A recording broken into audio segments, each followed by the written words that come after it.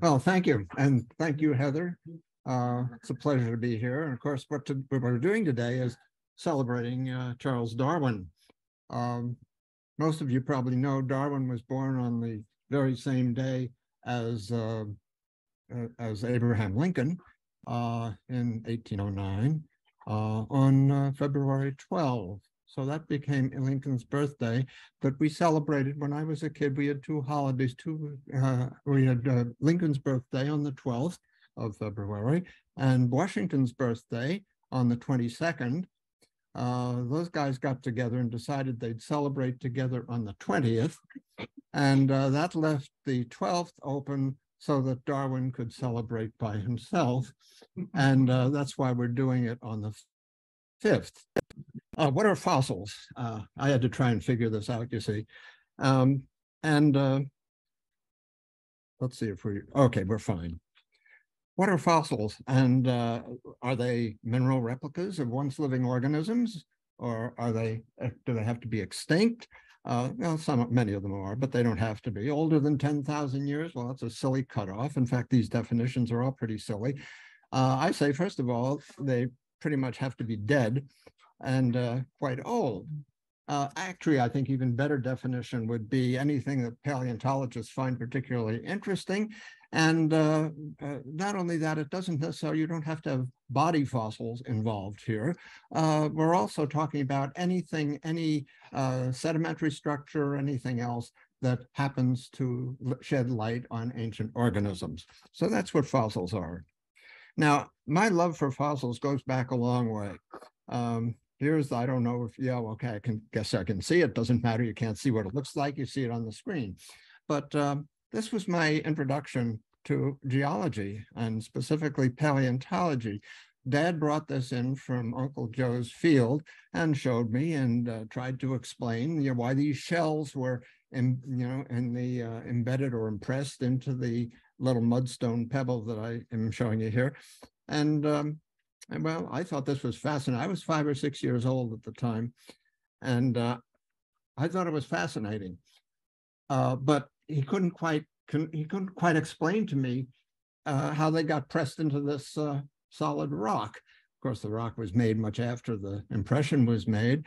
Well, this is a fossil, even though the organism isn't here anymore. It's the impression. Well, we'll go on. You'll see as we go along. I think first of all, you'll see how much I really love fossils, even though I'm not a paleontologist. I'm a sedimentologist. I study sand and stuff like that. But you'll see that the things that I regard worth talking about when fossils are much more than just dead organisms. Well, this statement, this love for fossils and so forth, and my dad was very accommodating. He'd basically take me places that I wanted to go. I had a whole library of publications from state geological surveys and so forth, starting in grade school. And so I knew a lot of places, good places to go. I was also lucky in choosing my parents because Dad wasn't a geologist or a scientist at all. He was an elementary school principal, but he liked interesting things. And I had the good fortune to grow up in Jersey City, right across the Hudson River from New York City. And frequently, on Saturdays, we'd say, what are we going to do today? Well, we could go to the Brooklyn Botanical Garden, or we could go to the Bronx Zoo. I loved all those places, but my favorite was this one, the Museum of Natural History, American Museum of Natural History. And I used to dream about getting locked inside that place. Okay. I was particularly, I liked the third floor, all the floors. I mean, the place is great. From one end to the other, the dioramas, all kinds of things. And I recommend it to anybody who hasn't been there. But I especially liked the third floor. Mom wasn't terribly interested in that, but I liked it because I liked reptiles and amphibians. So that was third floor. And fourth floor was dinosaurs. And they were the very best.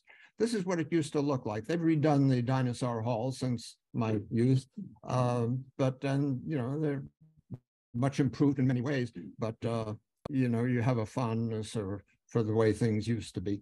I just like when you go back as an alum, you don't care about their new programs. You just want to see if your dirty coffee cup is still in the bottom drawer or someplace. Okay, well, these are some of the Cretaceous dinosaurs and so forth. All right, but what really fascinated me was the 5th floor of the museum.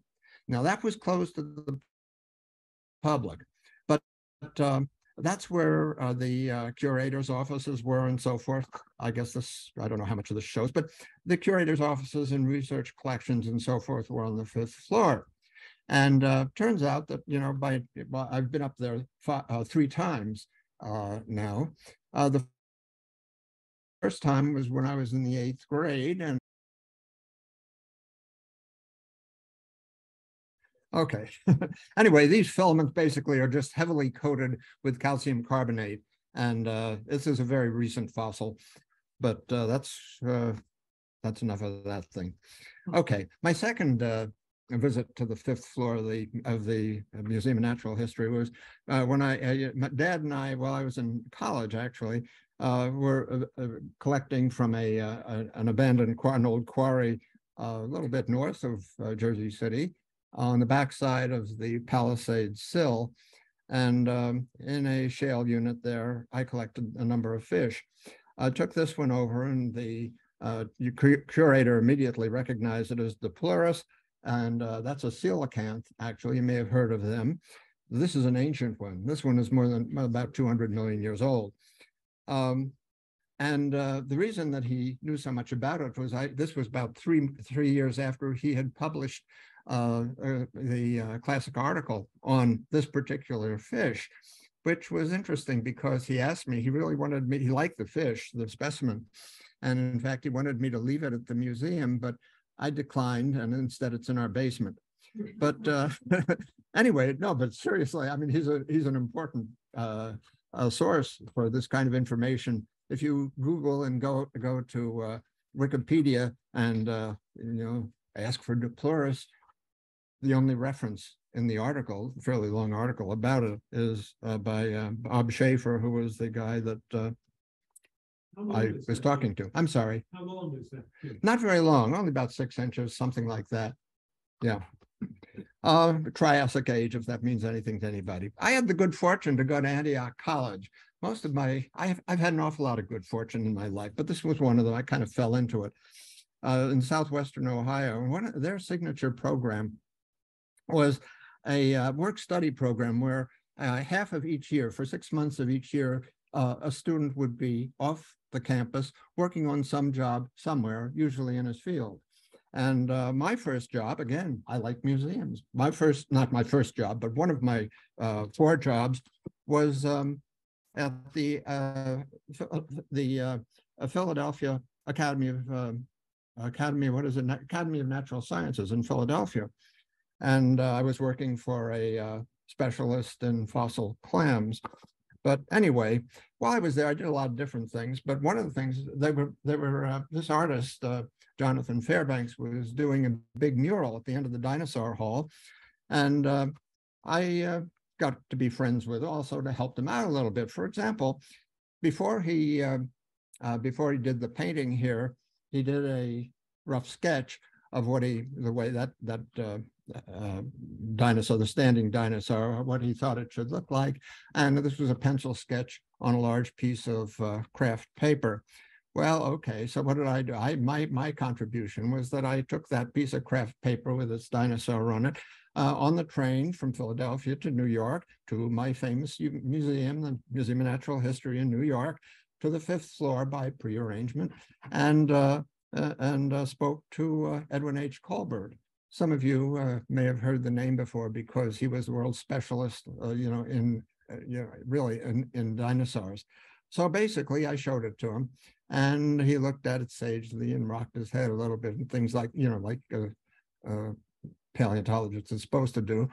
And he took an eraser and erased a little bit around the back of the neck and sketched in some pencil lines. There are a few things, but anyway. So that was fun. But then what was really fun was what happened next. His assistant and I went down to the exhibit hall of Cretaceous dinosaurs. And while, people wandering through. Most of them actually kind of gathered around to see what we were doing. We opened this large glass case, and with the help of a step ladder and well, I guess we were using I don't know if we used a yardstick or what, but anyway, we were measuring the different dimensions of from key point to key point so that we get the proportions right. Well, I'll ask this question now and again while we're going through this until you're tired of it. What good are fossils? And for one thing, they're beautiful. I think this is a work of art, this display there. I just love it. And so I find them beautiful. They tell us about creatures we'd otherwise never have known existed. There is absolutely no way we would know that dinosaurs ever existed, or trilobites, or any other extinct organisms. We would not know that they'd existed without fossils. Now, like I say, I can wax quite enthusiastic and dramatically about fossils. For example, this bone here that you see on the screen, I hope. I see this is not a manufactured item. It's not something they pound out by the dozens and hundreds and thousands. This wasn't even a generic dinosaur. It was an individual dinosaur. An individual dinosaur, and most of his bone material is actually still here. I'm touching it. But an individual dinosaur that ran around doing dinosaur things, eating dinosaur food, having dinosaur sex, and basically trying to stay out of the reach of T-Rex. So, like I say, what are the chances, that this poor guy would have imagined that 70 million years later, I'd be waving his forearm bone to a bunch of humanists? Not very great, I think. What's that? He might take a bite of you.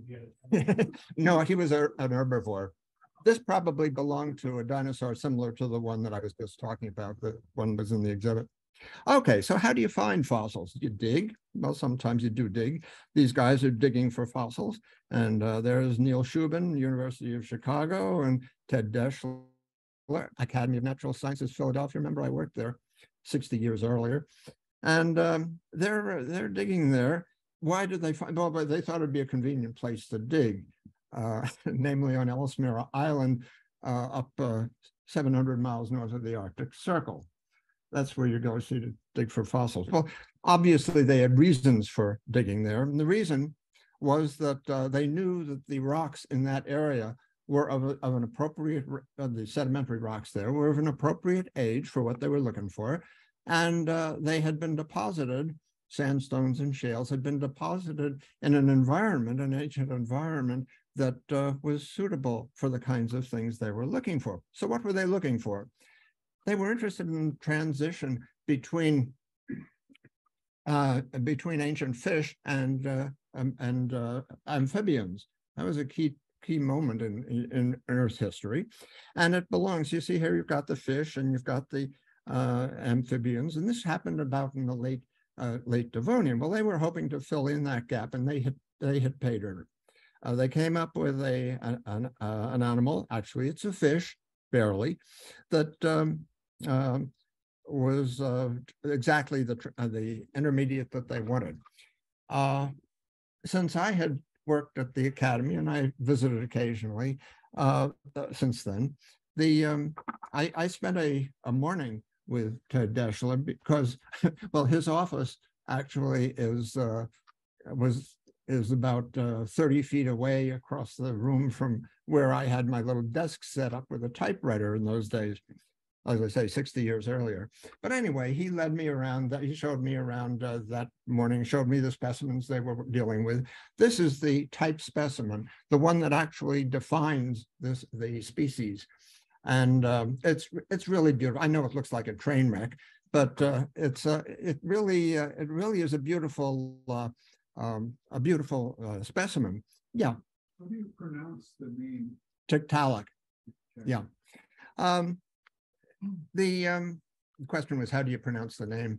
This specimen was really beautiful, but actually at the time I visited, it was still in preparation. That is to say, the preparator was removing the excess stones and so the matrix around the specimen and around this specimen. And actually, I got to hold the thing with some trepidation. So I've left some of my DNA on the type specimen of this classic world famous animal that lived at the transition between fish and amphibian back in late Devonian time.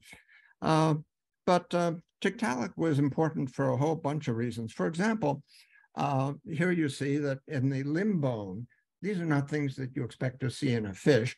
But you know, the humerus, radius, and all of these are the same bones that we have, that, you know, all our vertebrate fins have, the mammals and so forth. And but fish don't have wrists. This guy had wrists. Some of those bones there are wrist bones, and they still had fin rays and so forth. This guy probably could not get out of the water very much, maybe a little like a mud skipper, you know, flop around a little bit right near the water and then go back in. But he was a fish, but he was barely a fish. He was turning into, basically becoming transitional to amphibian. And again, the amazing thing is that these things, we're using tools now that were not known to Charles Darwin. You know, this is a CT scan, and not only that, but with the wonders of computers, that from people who know how to operate them, they you know, can do all kinds of fancy things. But this is the limb of the specimen that you just saw. Well, our fossil, yeah. Did I see on the top of on top of his like snout, were those actually like nostrils? Yeah. Oh no, those are his eyes. It did have nostrils on the top though, and this was a fish like lungfish that could breathe air. It could breathe either above water or underwater, so that was not a problem. Okay. Yeah, question. About 3 minutes ago, you showed what they were searching for. While you're answering the question. And a rectangle. Oh. How did they know that there was a critter at that location? They didn't. They hoped there would be one. They had the right age material, and they also they had the right environment. Those had been done. That had been done from previous.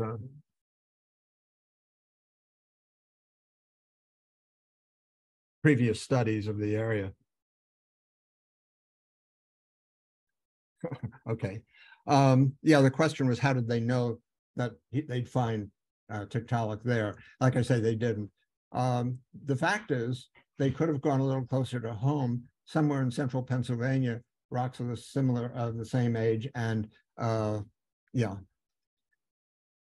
Ted showed me some of the specimens that he'd collected in central Pennsylvania, near Red Hill, or at Red Hill. Same thing. I understand the age in the rock material, but why did they think a new species was going to be there? Why did they think a new species would be there? They didn't know. You're looking for something in the right place. You're hoping to find a transition. You know that you have these before things and after things. Let's hope we can find a transition. That's all. Thank you. Knowing nothing about it, yeah, would be that there was some species they'd seen prior to that, and one after that, maybe. So they knew what age of sedimentation. I don't know how much earlier material and later material they found at that particular locality. Never seen that discussed. Yeah. They probably saw older fish somewhere. Oh yeah. Oh yeah. Well, as I say, they had the right age because, you know, the paleontologic record is really very well known. Oops. Sorry about that. Yeah. Oh, it's not advancing. Okay. Back up here. Yeah. Okay. Okay. Yeah. What was the question? I'm sorry. Yeah. I was wondering, you said they had to remove material off the remains of the bone structure. Yeah. So it was encased in stone and. Absolutely. No, it was in shale. Yes. How did they? Yeah. What did they have to remove? They had to remove some of the shale. Shale is relatively soft and it's easy to distinguish from the bone underneath. Well, question, are fossils merely replicas of the original things? Many of them are, of course, but many of them aren't. This is a fossil, certainly, 42,000 years old, deserves to be a fossil. This is a woolly mammoth, or maybe not so woolly in this thing because hair is one of the first things that disappears. But this was a 1 month old female woolly mammoth that came from northern Siberia that had been frozen for 42,000 years in permafrost. Anyway, you know, we find things like this. They come up all the time. Here's another one. This is a bison, an extinct bison. By the way, extinct doesn't just mean dead. Extinct means that that species no longer exists.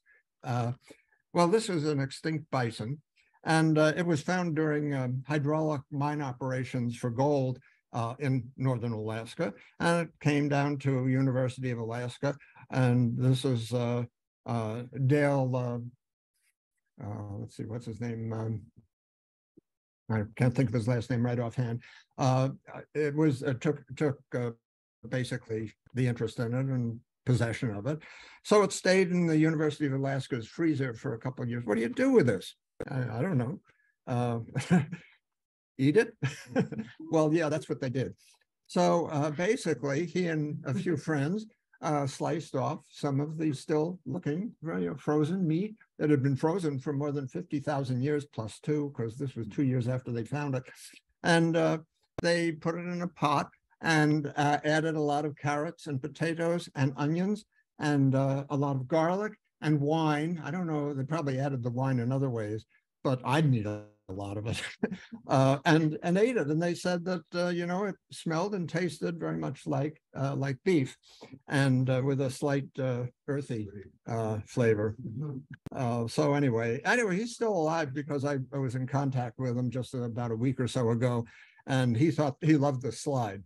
And yeah, but he had to say that because after all, I'm 7 months his senior. He's retired from Alaska. Okay. These are belemnites. Belemnites, I collected these from a stream bank of Cretaceous muds in New Jersey. And Judy in the back there wearing this necklace. There she is. You know, she needed a Christmas present, so I made a necklace out of them that I collected many years before. Yes, what is it? Yeah. What causes particular species to go extinct as opposed to another? I'm sorry, what causes it? Oh, well, it depends on the species. Species either evolve into other species or they die out for some reason. The reasons are endless. We could stand up here and recite a whole bunch of possibilities, but an individual species typically lasts only a couple million years. I mean, that's typical. And, you know, so basically this is actually useful to know too, because you know exactly what time, you know, where these came from, the time that they came from. But these are belemnites. Belemnites are the internal supporting structures, rods of ancient squids like this. And now this is original material. They were solid rods of calcite, mineral calcite, calcium carbonate at the outset. And this is the same calcium carbonate. Nothing's been added or subtracted, which makes this stuff very useful. You know, it's original material. Now, oxygen, most oxygen is oxygen 16. That means the atomic weight is 16 atomic mass units. But there's also a small amount of oxygen 18. It's all mixed together. And for most chemistry, the chemical reactions and so on, nobody knows the difference. They act the same almost. The fact is that the ratio of O18 to O16 will vary with the temperature of the environment. And from that, we can tell that these belemnites like temperatures, ocean temperatures, they're squids, between 55 degrees and 75 degrees Fahrenheit. So what good are fossils? They tell us how animals live. What temperature bath water they like, for example. These guys are lowering a steel pipe, a 3-inch pipe with a plastic liner or shipboard, and it's going to go down, and they're going to drive it into the sediment, the soft sediment on the sea floor there, quite far from land. And what they'll bring back is a vertical sample in the pipe and within the liner, a vertical pipe that has the seafloor at the top and older sediment layers underneath, and you can see layering and so forth. But basically, in the open ocean where this was collected, the rate of sedimentation, rate of accumulation on the seafloor is very slow. First of all, you're far enough from land that you don't get much mud and other stuff washed in from land. And the rate of sedimentation in this case would have been around a centimeter per 1,000 years. Not very fast. And what does that sediment consist of? Mostly microscopic organisms, the shells of microscopic organisms that are part of the plankton upstairs in the water column that are made of calcium carbonate. You recognize carbonate again, it has the oxygen. You can do the O18, O16, and basically you can determine past seawater temperatures. Now, that particular core, that core was a short length of a larger core. We have better, newer things that go much deeper than that. Basically, this is the record that we can see based on oxygen isotope measurements going back 500,000 years. That's 500,000 years. And you see the temperature has gone up and down by 12 degrees or so. And when it goes down, those are continental glacial periods. And those little peaks that go up are the interglacials like what we're having today. And of course, we're making it even more of one by global warming. So again, you know, this is important information, and this is from fossils. Well, Jersey City, I never had much of an inclination to go looking for fossils north of the Arctic Circle or anything like that. But I did, Dad and I did go down and walked along the beach at, on the south shore of Raritan Bay, near the entrance to New York Harbor. And basically, I collected some interesting things. The reason I went there was because that green area is Cretaceous, outcrop of Cretaceous sediments. That is to say, Cretaceous time. The Cretaceous period was the third of three periods that had dinosaurs. They were the last of the dinosaurs. So any fossils that I found there would be Cretaceous age fossils living alongside dinosaurs. Well, these were marine sediments or marshy sediments or whatever that we're looking at. And going along, there was a sort of a small sea cliff there. And weathering out on the beach, I collected 3 vertebrae. And whether these are dinosaur vertebrae, it's possible, or they may be from a swimming reptile. There's not enough good information. The preservation isn't good enough to tell. But definitely they were living alongside the dinosaurs, and they were probably, it could well have been marine reptiles.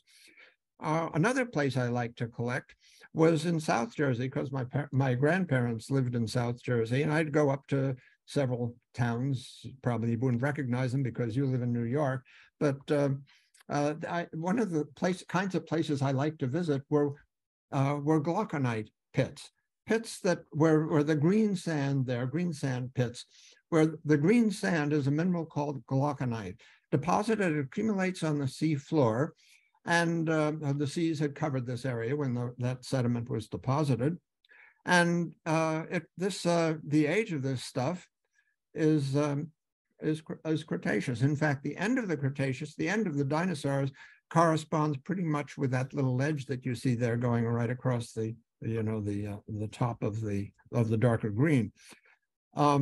So I can go there and collect marine fossils, and I collected that one day. I came back with several crocodile vertebrae. Crocodiles like salt water, and those plates on the left are dermal plates. They're some of the armor on the back of a crocodile, and the teeth down below are shark's teeth. Remember, this was underwater. This was a seawater. And the one on the southeast, since I have a pointer, but people at home wouldn't be able to see it, I'll just describe it here. Here it is close up. Now that's a brachiopod.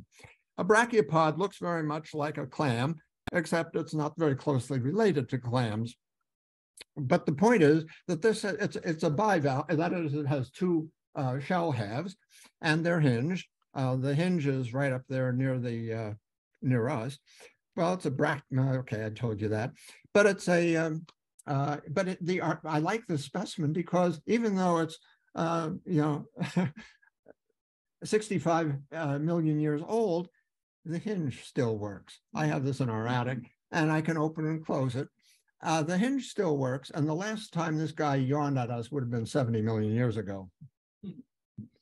Many fossils are replicas. That is, that you don't have the original material. You can have all degrees of replacement, or from raw material, the actual material, to complete replacements. A lot of you probably have been to a petrified forest, national park, I guess it is now, and some people say, "Oh, look, these trees have turned to stone." Well, trees don't turn to stone; they get replaced by mineral matter. And that's what's happened here. These trees have been replaced by quartz. That's SiO2, silica, silicon dioxide. And so the term is silicified. They've been silicified. They've been silicified because wood actually is attractive to silica. The silica would be in the groundwater, and these logs were buried in sediment that was water saturated, and in the water you had a lot of dissolved silica. Well, as I say, the silica has an affinity for cellulose and for some other organic materials as well. So basically, the silica would coat the cells, both inside and out, with quartz. Quartz is silicon dioxide. It's crystalline silicon dioxide. And then the interiors of the cells and so forth would likely fill in later, and the original organic material can very well at that point be lost. Where did that silica come from? That part of the world had a lot of active volcanism at the time the trees grew, and the sediments they were buried in were there. So the sediments had a lot of volcanic ash, which under the microscope looks like this, little tiny particles. This is an electron micrograph. But this stuff, but volcanic ash is highly silicious, and the form of the silica, it's quite soluble in water. So the groundwater that these logs were buried in was rich in dissolved silicon, or dissolved silica. And as I said, that was available to fill in the spaces. This is a specimen that we have in our living room. It's about 3 feet across, a slice of that kind of wood. You can see the growth rings, and so on. But the color, by the way, quartz is glass clear, but the color is due to impurities of iron and manganese mostly. But around the edge, I noticed just within the last year, even though this thing has been sitting in our living room for a long time, noticed, oh, look at that stuff, which I thought of that as being just mineral staining. No, I think I'm convinced that's charcoal. Basically, this tree burned. That is to say, it survived a forest. Well, it didn't survive the forest fire. It was killed in the forest fire. And you can see that black there on the edge. That's where the wood has been singed, and subsequently the charcoal was simply engulfed by silica. And so here we have it. Those are silicious pebbles on the outside that were part of the surrounding conglomerate that the log was buried in. The reason I say that I think that the tree must have been buried must have been killed in that forest fire is that there was no new growth. No repair growth coming around on top of the charred area. That's a rare find, by the way, and I didn't know I had it until I started looking at it. Other things can get silicified. Marine organisms frequently. These are corals, those are tan-colored things, in limestone. Now, limestone is made of the mineral calcite, which is fairly soluble in water, and but the corals, those things that you see standing up there, those corals were somewhat silicified. Silica is very insoluble generally. Once it's in the form of quartz, the mineral quartz, which is what you have here, it's very insoluble. So basically, you could throw this thing in a pot of hydrochloric acid and come back in a couple of days, and you wouldn't have any of that matrix. You wouldn't have the limestone. It would all have been dissolved away. You just have a bunch of corals lying around like ice cream cones. Now, where does the silica come from them?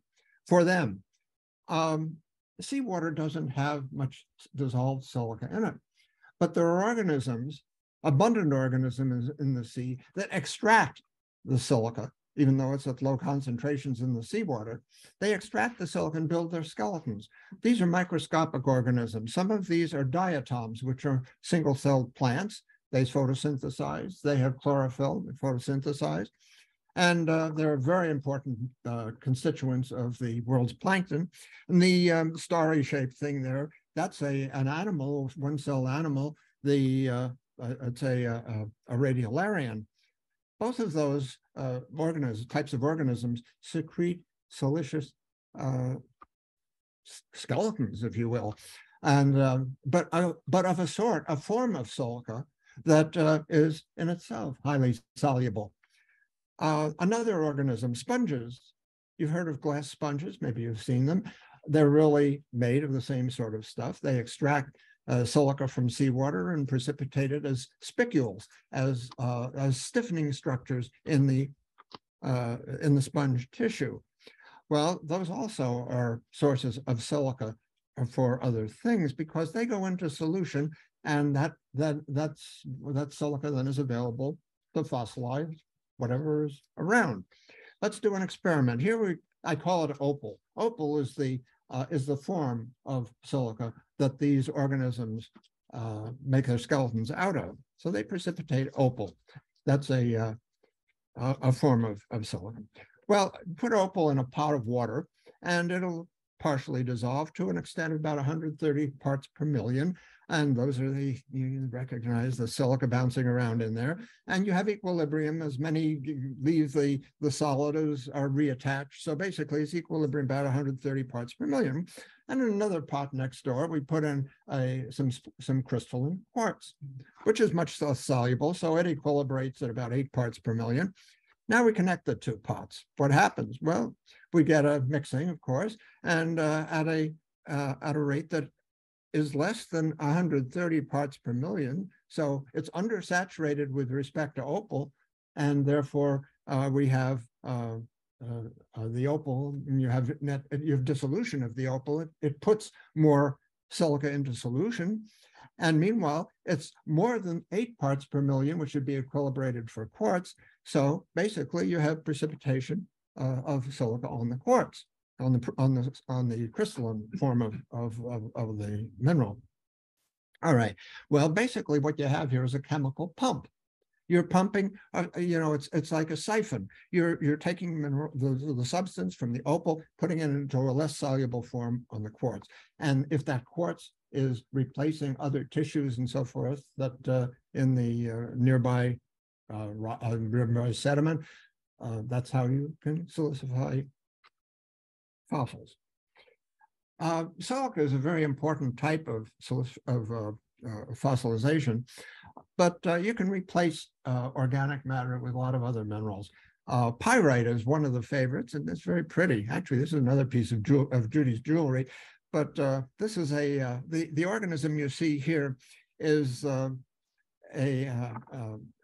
ammonite, which is the closest thing we have to it today is the pearly nautilus coiled thing. You see these in gift shops and so on. And it has internal divisions. You can see those partitions within the cell, and it's a spiral thing. And you'd have arms, tentacle-like things coming out the aperture there. Pyrite is shiny, brassy type, brassy luster material. So in fact, I've seen, as I say, you can replace organic matter with all kinds of minerals, because organic material, as it sits there rotting, it changes the chemical environment in its immediate environment, and that can cause the precipitation of whatever happens to be available in the local groundwater. In fact, I was shown in the National Museum many years ago. I was shown an amphibian bone, leg bone of some sort of a giant amphibian, an ancient thing, of course, about this long, about this fat, that was lying there, was dead black. And the reason it was dead black is it had been replaced entirely by uraninite. That's black uranium oxide. It would have sent a Geiger counter up the wall. But anyway, so that was fun. But the other, I showed you just something that had been replaced by pyrite. These plant fossils had been pyritized too, but pyrite, iron sulfide, when it's exposed to weathering, can rust. And so what you have here are little rust remaining things. Plant remains in this particular specimen are black. Now, why are they black? They're black because we say they've been carbonized. That implies that, hey, you've added carbon and turned it into a fossil. No, that's the original carbon. Plant material consists of, about 50% carbon, and the rest is mostly hydrogen and oxygen. The hydrogen and oxygen get distilled off over time under pressure conditions in the under burial, and what's left is dead carbon. Carbon is black. We know this. Soot is black, and you know this. The frying pan gets black after enough organic carbon gets left on it. So these are plant remains. What's interesting about this particular specimen, I didn't collect it. This was given to me by a previous colleague, and actually, Don Siegel, who also happens to be a recent past president of the Geological Society of America. Anyway, he collected this in Montana and gave it to me. What is it? It's an inch-thick layer of kind of funny stuff that doesn't look anything like what was above or below it. This layer can be found worldwide. This is the fallback of the pulverized debris that was blasted out of that enormous crater that formed when a gigantic meteorite struck Yucatan 66 million years ago and caused the end of the dinosaurs and lots of other things too that are less well known. So basically, this is the fallback of that material, not just the material that was blasted out of the crater, which was big, like 60 miles across or something like that, but also of the meteorite itself. The meteorite, I think, was something like 6 miles across, big thing coming in at many thousands of miles an hour. Okay, so I know exactly those plants died that day, 66 million years ago. Okay, I said you don't always have the body of the organism. These things are trilobite burrows. You know what trilobites are? Most people do. I'll show you one in a second. In fact, there's one up here on the table. In fact, I think it's the one I've got next view. These are trilobite burrows. And you say, well, they don't look like burrows to me. They look like bumps. Yeah, that's because we're looking at the underside of a layer of sandstone.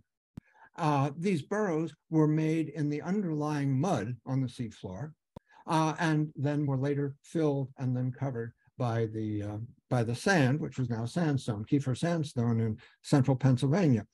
And you look at these for a while, and okay, here's a trilobite. It's the same one that's on the desk up here. You can look at those later if you want. This is a trilobite. The genus is Calimene, and that could actually, it's the right age and so forth. This could well be the same genus that made those burrows. Now, how can something that looks like that make a burrow that looks like what we were just showing? The trilobites got legs, lots of them, and but they're hardly ever preserved, with rare exceptions. There's a world famous unit over just this side of Utica, in the Utica Shale, Black Shale, that you see as you drive along the thruway and you go through that part of the country. The Black Shale is the Black Utica Shale, and there's a thin layer, thin bed, not very continuous. It's only an inch or so in thickness that is rich in trilobites. It was brought in there by a sort of underwater mud flow. And as a result, the trilobites that it contains came from a shallower depth and got moved into deeper water. And then they were, that explains why half of them are right side up and half of them are upside down. just like these two here. But what is especially beautiful is that the soft parts of these trilobites are preserved in what? Pyrite. So these have been pyritized, and they were, again, in infinite detail, the interiors and so forth of the animals and their legs. And you can see how if they wiggle their legs a lot like this, they could make burrows like this. That's the same picture as before. Other trace fossils, as we call them. Here's a dinosaur footprint. I collected this in Connecticut again when I was in high school. You know, as I say, Dad was very accommodating. And, you know, I organized what I call the Connecticut Valley Expedition because I knew a lot of the rocks up there contained fossil dinosaur tracks. Well, here is one. That's about this long. And this is another one I picked up there, which was a dinosaur tail trace. Now, those are very rare. If you look at old pictures of dinosaurs, they're always dragging their tails. You wonder why they didn't wear out. Well, for the most part, the tails were above ground. They were sort of like rear end balances. And so there aren't many tail traces, but that's a tail trace of a dinosaur. And this thing that kind of, where his heel went right across his own tail trace, you know, that actually is a footprint, not very clear though. Other things lead trails. These trails were made on our beach at Ocean City, where damp sand, little clams about ½ inch in length were actually moving around on the sand. I watched them do it, making these little trails until they find a good place to burrow into the sand, because that's where the clams live. But all right, could we ever find these in the fossil record? Here are some that are 400+ million years old. Central Pennsylvania. And this was collected, I collected it just south of Route 20 here in central New York. Those swirly marks were made by an organism that basically had a vertical tube and then basically came out of that and basically swirled, you know, swung around back and forth to make a sort of the sweeping motion that you see here, churning the sediment as he went. And it's even given a name, Zoophycus, which I almost wanted to put in quotation marks, because the Zoophycus, we don't know what the organism, as far as I know, has never been found. It was a soft-bodied organism and left no trace of its own body, but it left its trace in terms of its activities. Notice now, are these fossils? Yeah, well, sure they are. I mean, they're evidence of past organisms and of what past organisms did. Down at the low tide level, often on the beach, you find little concentrations of black material like this. And those aren't just dark minerals. Take a closer look, maybe a slight greenish or brownish cast to it. A little closer down, looks a little pelletized. Those are fecal pellets. A clam's got to poop, and so do other invertebrates. And so basically, in great abundance, here they are, and they get concentrated by the waves that are moved around and so on. And Judy and I sort of whimsically call them poop de los invertebrates, our purposely fractured French. Would you ever find those in the fossil record? You know, they're soft things. Well, wait a second. Notice this is the Jamesville limestone. This library is the DeWitt Jamesville Library. This specimen, this is a thin slice seen under the microscope, was collected. It's a piece of limestone, was collected within a mile of where we're sitting. And those things are all fecal pellets, the shell fragment going across in the middle. And, you know, see, they're very small, but about the same size as what we were looking at on the beach. Yeah, you can see that. And larger organisms do larger poops. We all know that. And this was from a mammal, an early Cenozoic mammal, post-dinosaurs, but I don't know the exact age of this. Don gave me this one too. I'm not sure if he was kind of giving me a message or not, but my guess is that it's probably Miocene in age, you know, something on the order of, well, I don't know how old it is, somewhere after 66 million years anyway, when the dinosaurs all died out. But people study these things. It's not just, hey, look, fossil poop, ha. It's, you know, these can be dissected. Now, by dissected, it's not like doing what an owl burps up, owl pellets to find out what they ate. but you carve these up for the same reason. This, of course, is not soft anymore and doesn't stink. This is mineral matter now. But if you slice them, you can very often find remnants of whatever its last meal was, whether it's bones or organic matter of some other sort, vegetable matter. And so this is actually a legitimate area of study. Okay, we have some interesting things that have happened, in terms of the paleontologists have come out with, but they also leave eggs. Dinosaurs laid eggs. All dinosaurs laid eggs as far as we know. And of course, dinosaurs are the ancestors of birds. That may sound strange if you are not familiar with it, but that in fact is the case. Some people in classification sense say that birds are dinosaurs, and that's okay. Kind of hard, the dinosaur roosting in our maple tree. But anyway, they laid eggs just like birds. And these were collected by a geologist who basically then became the director of the American Museum of Natural History. But Roy Chapman Andrews was his name. In the 1920s, he led a couple expeditions to the Gobi Desert in Mongolia. Not my favorite place to collect fossils, but he did that. Nobody else had ever been there. And he was the first person to come back with dinosaur eggs, what you see here, that of course then got displayed in this display in the Museum of Natural History. And in that same unit, there were lots of bones of Protoceratops, which is the dinosaur, small dinosaur you see here. So, but there were also, interestingly, some bones of another species that had not yet been described.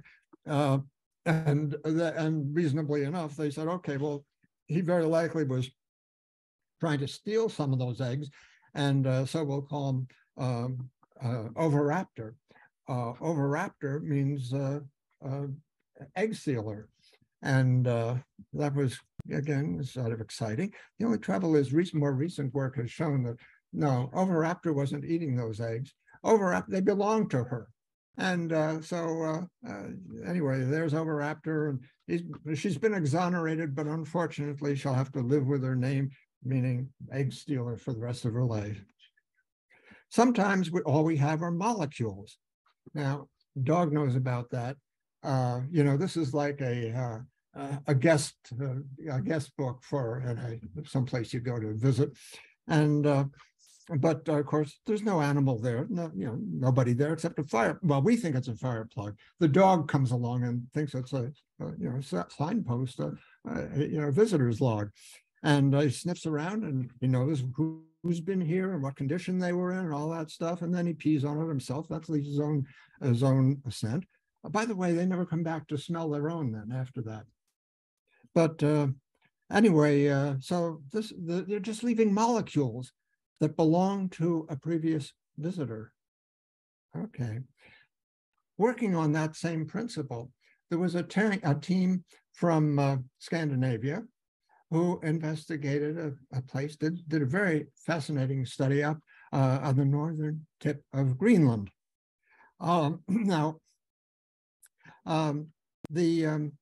This study is particularly interesting because it was published only 2 months ago in the journal Nature in December. December of last year, this study came out.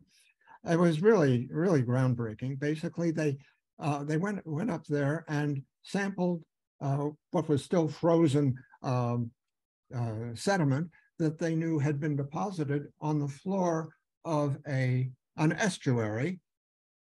In other words, under marine conditions, but now because of tectonic movements and so forth, are elevated above sea level so that they could sample. They didn't have to dive to get the sample. Sampled this mud. They weren't looking for organisms. They didn't get any bones or anything like that out of that sample. What they did was look for the biomolecules that were left behind that might have survived.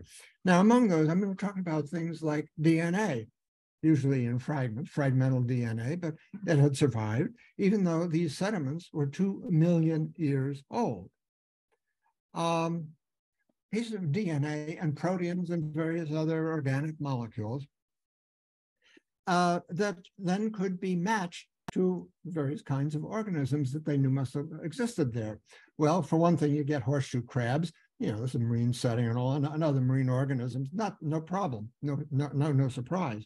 But also they could find out what lived in the surrounding land, because animals, again, as we all admit, poop and pee. And that stuff goes all over the place in great abundance, and it contains the molecular signatures of the organisms that did it. Now that stuff attaches, those molecules attach themselves to sediment particles and can get washed off into adjacent waterways, like this estuary. So from the studies here, you know, this is more familiar to biologists, biological research than it is to paleontologists, but this is coming in now. Even though these sediments were 2 million years old, they were able to determine that the landscape around there had mastodons, those elephant-like things, mastodons, reindeer, you see them in the background, geese, extinct types of rabbits and hares, an extinct beaver, what else? Oh, all kinds of things, an extinct bear, an extinct coyote, and this is a real winner, a giant Arctic camel. You don't expect to see camel. You think they belong in the Sahara Desert. There were giant camels in the Arctic, and when this was at that time, the sediments were deposited, and their DNA and other chemicals washed off into the estuary. And of course, they also got plant information about the plants, not so much from those biomolecules as from the fact that the plants produce spores and pollen, depending on the plants, and they all get washed off, and they're very durable. They can be found in ancient sediments very easily. Now, in my write-up that was supposed to attract people, I said that some of our buildings in Syracuse were literally made of fossils. That goes for our city hall, which you see here. If we took this is made of Onondaga limestone, locally mined.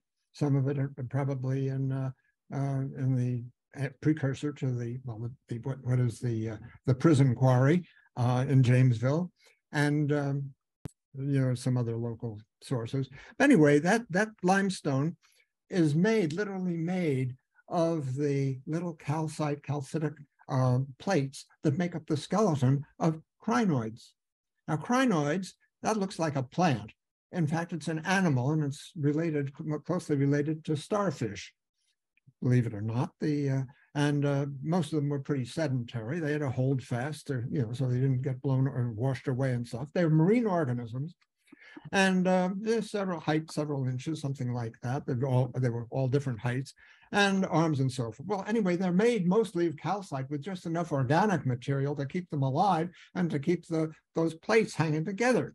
After the animal dies, the soft material decays and drops away, and you're left with a heap of little platelets like you see there on the right. They get washed around again and eventually get re-cemented by more calcite that gets added between them. That's the blocky stuff between these darker pieces. Those darker pieces are all crinoid fragments. This is seen, of course, under the microscope in an ultra-thin slice, thinner than one of your strands of hair. So basically, if you somehow magically dissolve all the crinoid fragments that we have in Syracuse, half the buildings would fall down. Also this is that limestone after it's been weathered. The surface has been weathered by rainwater and so on for a long time. The old buildings, you see this kind of features in the building sides. The grainy stuff that you see making up most of the rock there, those are crinoid plates or crinoid fragments of various sorts, columns, whatever.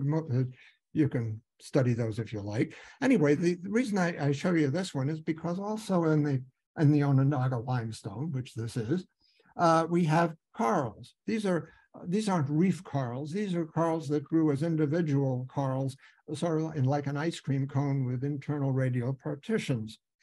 There again, they stand out a little bit better. Why? Because they're silicified or partially silicified, and they resist weathering.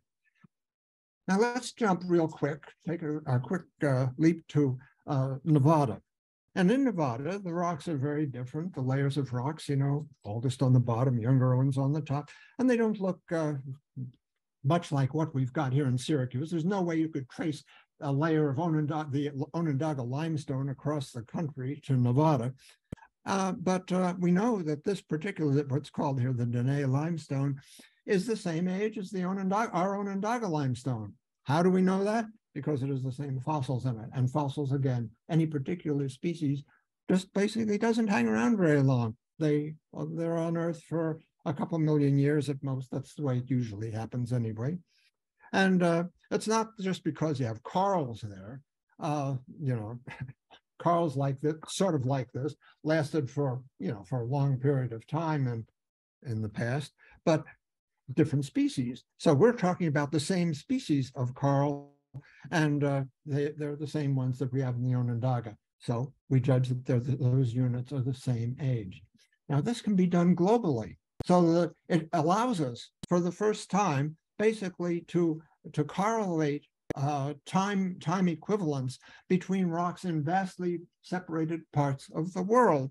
And this, of course, means then that basically, since we have layers and we can follow these through time and we can make these correlations, we can begin to put together a history of our planet. It's amazing. It was amazing discovery that this was so, that particular species, fossil species, could be used in this way.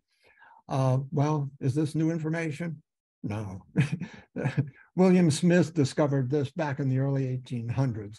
But that's the basis, for example, for the chart, the time chart that probably most of you have seen one time or another, or tried to ignore if you could, that basically we divide up the geologic past by its fossils. This is the way this chart was made. The chart would have, the different periods of time grouped together into larger units, eras, and broken down into epochs. This is the chart, that basically time chart with its name was essentially completed by the end of the 1800s. Essentially hasn't changed. But we've learned a lot about it. You can go finer than just saying, okay, something is Devonian in age, like our Onondaga limestone, because that in turn is broken down into much smaller units, these various epochs and stages beyond that. And there's our Onondaga limestone. So we can place that very, very, very nicely within the Devonian. Well, nobody knew how old any of this was. But clearly, how old is a rock? You look at a rock, it doesn't just speak and tell you its age. It's not written on it. But fortunately, rocks contain datable minerals. Many of them do. And this is basically, I'm talking about the kinds of radiometric dating using radioactive minerals and their rates of decay to determine how old a particular rock is. Once you know that the rocks containing a particular fossil are a certain age, then you know that everywhere in the world, that's the age they had. Well, okay, so we get some ages. There are tons of ages. We have everything dated. But, you know, some of the main boundaries here in millions of years, that became not known. And that surprised even geologists. They knew the Earth was old, but they didn't know it was this old. And it's actually much older. That 570 million years in this nice detailed chart above it has that detail because 570 million years ago, that's about when you started getting multicellular large organisms that were big enough to study and so on. Before that, you know, basically the world was populated by microorganisms. Can I ask a question with that? Yeah. Yeah. So my sister's partner mines Herkimer diamonds for his living for like 10, 15 years now. So when he mines Herkimer diamonds, like what one of those epochs or stages or periods most likely is what he's like hammering into? You know, Herkimer diamonds, this question about Herkimer diamonds and what ages they are and this sort of thing. I don't want to answer your question because I'm not absolutely sure. It's Paleozoic. And but beyond that, I'm not sure of the exact placement. I think that it's in early Paleozoic, but I'm not just sure. And I think possibly the limestone is actually dolostone. That means limestone with a little extra magnesium. I think it's Cambrian, but don't quote me. And the crystals of quartz that you're talking about, that we call Herkimer diamonds, are in cavities that were dissolved out of that limestone, and then the crystals were deposited later by groundwater, and I don't know what their age. Their age would be younger, of course, than the host rock. The distribution of fossils is also very important. You learn a lot from them because, I mean, the plants and animals that inhabit North America are different from the ones in Europe. Of course, that's all blurring now because we're mixing everything. But but in the past that wasn't so. The Glossopteris assemblage, named for the plant that you see there, leaves of that plant, about 250 million years. If you care about names, that would be a sort of boundary between Triassic and Permian below it. But its name, the Glossopteris, is that plant. Associated with Glossopteris, or the Glossopteris flora, because there were other components of it, were this mammal-like reptile, Lystrosaurus, and it was about 5 feet long, I guess, and Mesosaurus, who was a swimming reptile, but he lived in fresh water. He couldn't cross an ocean. All right. So where do you find that assemblage? It was long known from South America, also then from South Africa, which in itself is strange. How did they get across to communicate basically same species that can't cross an ocean like the South Atlantic? And India, same assemblage. Australia and Antarctica. Something screwy about that. All right, let's put the continents back in the position that they had in the days when that fauna was, flora and fauna were existed. And there it makes sense. This was one of the strong arguments many years ago for continental drift. And that's exactly what's happened. This giant continent, assemblage of continents, giant continent that we call Gondwana, and Laurasia up above with parts of North America and so forth on it. Those continents were together as this giant Gondwana landmass. And since then, they've floated to their proper conditions. Floated is a bad word. They've migrated to their proper positions. Okay, well, we all have ancestors. And you say, well, okay, we have dinosaurs. There's Stegosaurus back in the Jurassic period, early, middle dinosaurs reign. And, of course, I mean, we must have had ancestors then. So do we have people, not necessarily dressed up in suits and ties, but and the answer is, yeah, we had ancestors there. But then I thought you said there weren't any people back in the in dinosaur days. And yeah, I said that. No, our ancestor at that point looked like this. It was a little animal about that size, and but basically, this is the root stock for all the mammals that are going to be descended from him. So not only is he your and my great, you can supply all the greats you like, grandpa or grandma, but he's also the great grandpa, grandma of giraffes and aardvarks and mice. These were all mammals that came later. Well, okay, so let's review. What good are fossils? They're beautiful. They tell us about creatures we'd otherwise never have known existed. They tell us how animals live. They tell us ocean temperatures across past ice ages. They tell us how animals ate and pooped. They help to confirm continental drift. They let us match ages across great distances, ages of rocks across great distances, and they include our ancestors. Well, none of this, of course, virtually almost none of this was known 200 years ago, but there was a guy who anticipated it all, and in fact, who laid the, who basically breathed meaning into biology, all of biology, not just modern biology, present day stuff, but ancient biology as well. And that man, of course, that genius was Charles Darwin, who will turn 214 on next Sunday. I'm done.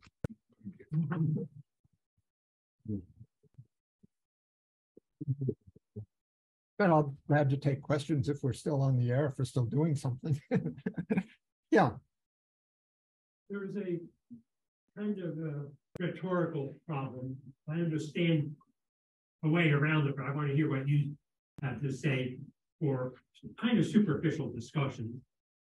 If we use fossils to date rock structures, and we use rock structures to date fossils, how do you avoid the charge that it's just a circular argument? It isn't circular because we're using different methods.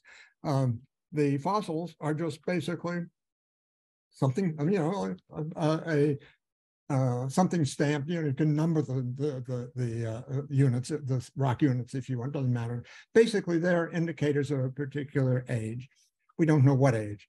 The age, in terms of years, is determined, as I say, by radiometric means. Now, young things, like if you have just a few thousand years old or a few tens of thousands of years old, up to maybe about 50,000, you can use carbon-14 dating. And but that again is only for stuff less than about 60,000 years, very young stuff. But that would include, for example, the bison that I showed you, and that the woolly mammoth, and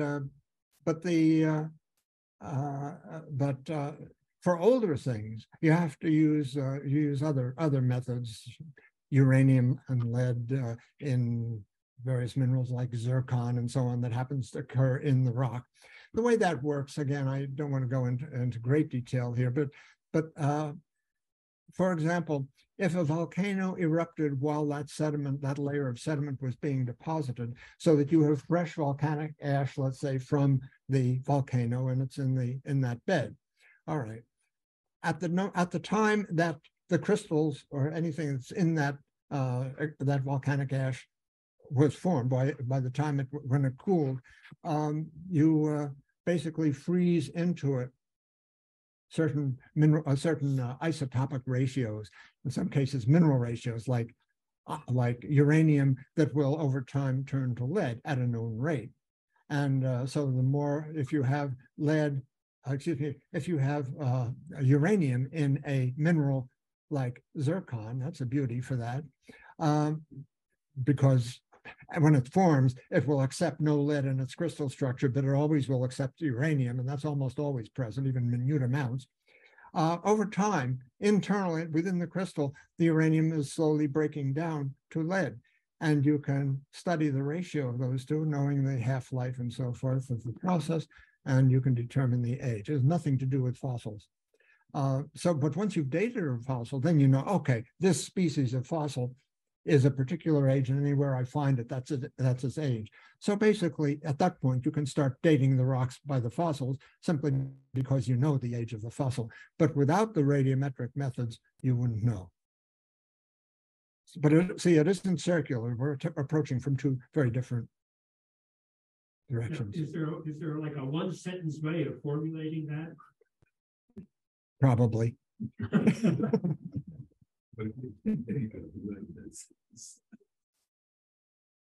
Bryce? Yeah. You showed a picture of a coelacanth fossil. Wasn't it the fish that was discovered first in fossil form and then later found alive? Yeah. Can you repeat the Yeah, I will. The question is, here the coelacanths. I remember that early one that I showed you that the guy wanted to keep in the museum. The coelacanths were first known from the fossil record, but then they were discovered around Madagascar, and then it was in fairly deep water. Some fishermen had brought up these things, and they were obviously living there. And since then they've been found in a number of places. I think there are 3 species known, and go over into the Southwest Pacific too. But yeah, and they were found living. Now, somebody would say, well, wait a second, hey, we got a living fossil. No, they're not living fossils.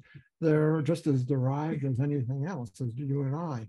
The coelacanths, actually the coelacanths, I don't know for all three species, but the ones I'm familiar with are about this long, typically something like that, this big around, much different from the one that I was looking at.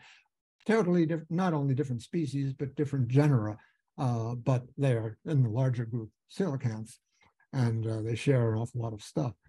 But yeah, so they're very different. And the things that are called, quote, living fossils aren't really living fossils. They're as derived as anybody else, anything else, any other organism. It's just that they share enough characteristics of their forebears that we can, oh, look, it looks just like, well, no, they don't. But I mean, you can tell them apart if you're good at it. And the things that are obvious may not be the things that change most. So people can make that kind of statement. Yeah. Other than looking for rocks of the right age, like, is there anything else that would lead a researcher to look in a particular area of a particular fossil, for instance, versus a transitional fossil? Is there anything else that one should look for besides appropriate age rocks and appropriate environment? Well, those really are your leads. As I said, material similar to this with similar, I'm not sure they were identical species, have also been found in Red Hill, Pennsylvania. And Ted showed me a lot of the material that he was working on that were still in, in drawers. And yeah. So yes, those are the two main things. I'm not sure what else you, well, you might, there would be other things, although it's part of the environment. For example, if you knew the paleo environment, the environment at the time was, in the Arctic or something, and you have something that lived on the equator, you pay attention to things like that. But, so the kind of, like, you wouldn't just decide to go to the Arctic to look for a particular fossil because you knew the right age of rocks there. There would also have to be other things, other environmental factors. I can't tell you all the reasons that the team went there, but again, the two key things, the kind of rock and the age of the rock. And they knew it was fossiliferous from previous studies, people who had mapped the geology there just as units of rock. And they thought it would be, they've actually spent time there on several successive occasions. The field season in that part of the world is not very long, and it's not very comfortable either. And once you're dropped off there, you're on your own. I mean, there aren't any local stores or anything like that. You just have an arrangement that in so many days, helicopter is going to come and either supply you or take you home, live or dead.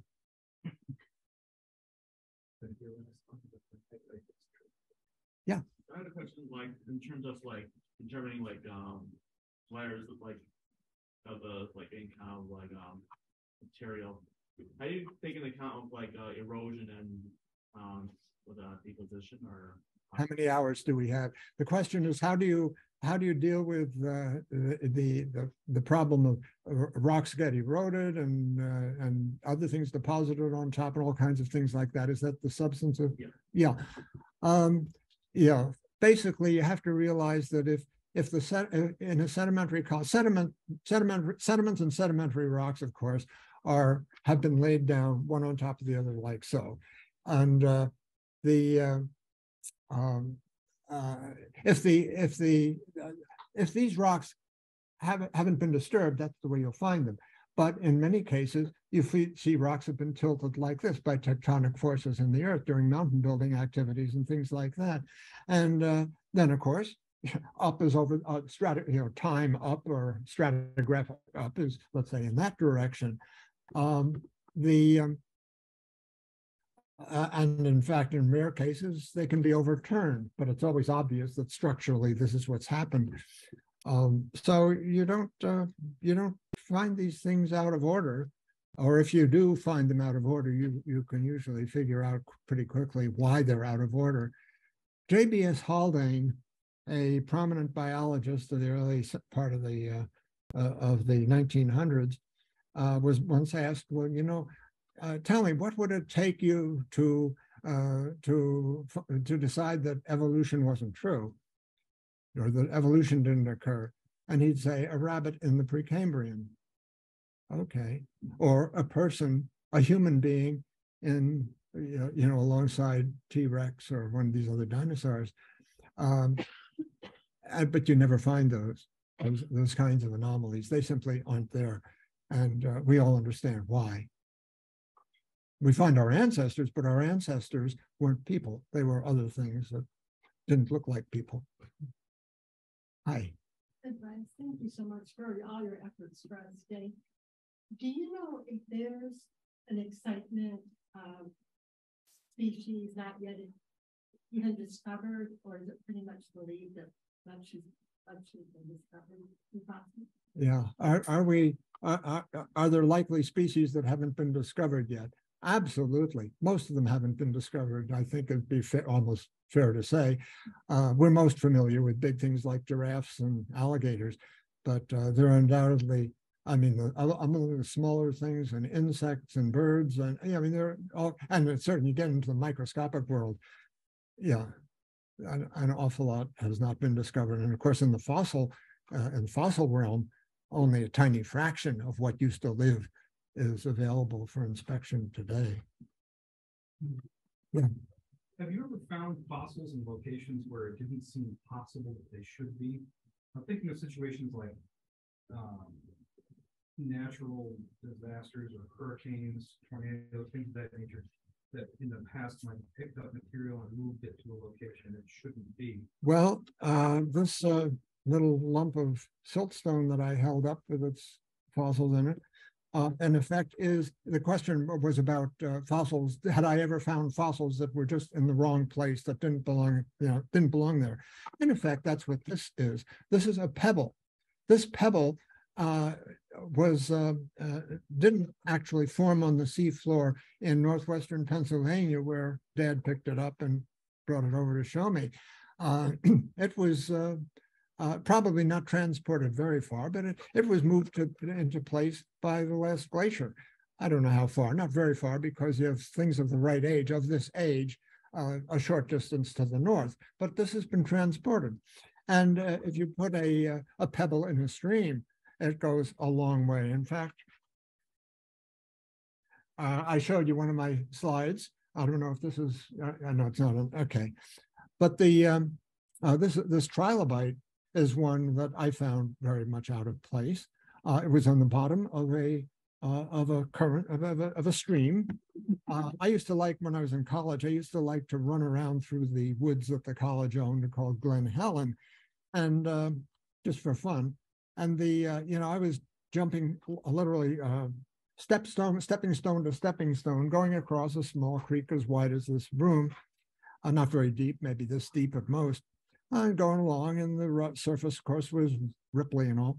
And as I jumped from the next to last, well, a couple boulders, I looked down and landed on the far side of the creek. And I thought, did I see what I thought I saw?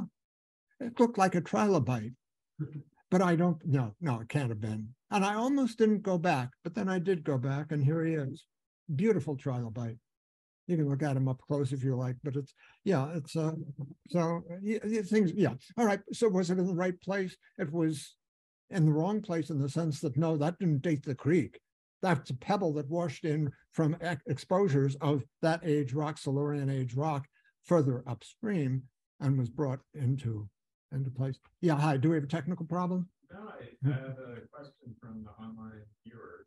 Before letting you know what the question is, I wanted to mention there were as many people watching on Zoom as there were in the room. And afterwards, you got many thanks and congratulations for a great talk. Thank you. Areas as far away as Northern California and Wisconsin. So the question from one of them was, if you have any thoughts on the debate regarding the end of the Cretaceous mega tsunami. Do I have any questions? This is from a reader, from someone who listened in on Zoom. do I have any thoughts about the, what was it about the dating of the impact or? About the debate regarding the end of the Cretaceous. Okay. Megatsunami. Yeah, about the, do I have any thoughts about the importance, I guess you could say, of that impact? Was it totally responsible for the dinosaurs? And well, I think that if we, my frank opinion is that that if that impact hadn't happened, we would have dinosaurs running around today. And so in that sense, we can thank the impact. Nothing would have happened the same as it did, as it in fact has happened. By the way, I was at the at ground zero. I was at the impact site right in the middle of it many years ago on a field trip that where we were studying, looking at the groundwater with the Geological Society of America meeting. It was a field trip from there, and I went along to Yucatan. At the time, nobody knew about the impact structure, but we were interested in the a double ring of large cenotes or sinkholes, water-filled sinkholes around, in that area. And one of the, in the discussion, the plausibility of a buried impact structure came up. Well, that's exactly what it was. It was the impact structure. Chicxulub was the town, but Merida was close to it, and that's where we stayed one night, 2 nights. Yeah. Bryce, that question was about a mega tsunami. Oh, okay. Well, that would have been, yeah, there definitely was a the question was about the mega tsunami. By golly, you don't crash a 6-mile meteorite at, hyper speeds into the earth. It created an initial a hole, a crater that was miles deep and many miles across. That was the initial structure. Of course, then it collapses and does all kinds of, we've drilled into it since then. In fact, they had drilled into it previously before anybody figured that's what it was. And I have the log of that, of at least one of those wells. They just didn't know what they were looking at. And it's interesting to read through the descriptions of this funny stuff that they were finding, and they interpreting as best they could as more mundane explanations. But yeah, I think, but that produces an enormous wave. And that wave, definitely, it produced underwater landslides all around the Gulf of Mexico and even the eastern seaboard. And much of the United States at the time was actually submerged, was underwater, about half of it was. And yeah, definitely, I would not have been wanting to be standing anywhere near including some of the evidence that has been found in, I think it's North Dakota. That's a long way from Yucatan and southern Mexico. Yeah, it went all over the place.